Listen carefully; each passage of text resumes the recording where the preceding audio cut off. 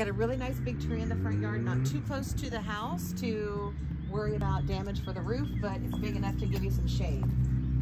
Garage door's in good shape. You can tell it's been replaced. This is in a vinyl siding all the way around. Your soffit, your fascia, everything is vinyl, so you don't have to worry about any wood rot. The native stone looks like it's in good shape. All of the grout or the mortar looks good. We've got an architectural grade shingle that looks good. We don't have gutters. That would probably be a good thing to add. But overall, it's very clean. You can tell it's well taken care of. It's a nice property. And more vinyl siding on the east